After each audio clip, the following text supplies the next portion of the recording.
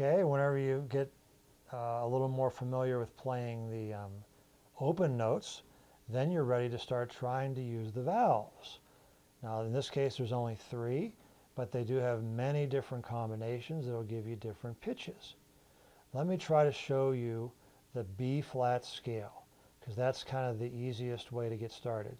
On the tuba, this is what they call B flat tuba, and what that means is whenever you play your open fundamental tone, it creates a B flat. And then we go up the scale, it's going to be B flat, C, D, E flat, F, G, A, B flat. Those are the notes in question.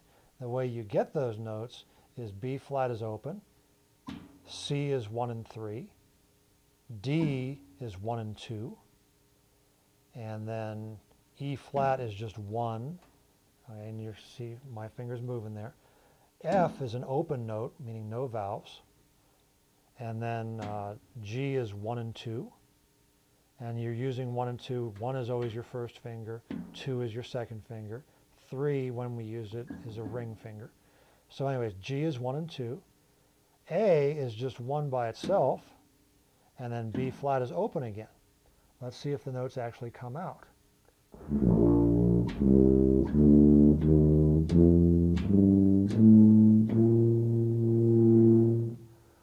There they are, and here it is going back down the scale, which would be B flat, A, G, F, E flat, D, C, B flat. And they would be valved as such.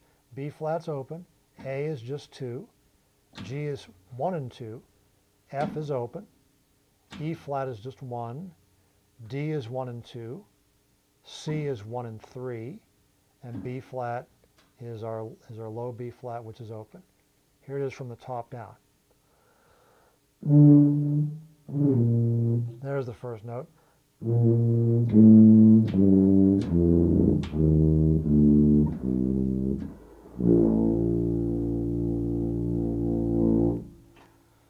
All right, so there's our B flat scale with the proper vowels being used.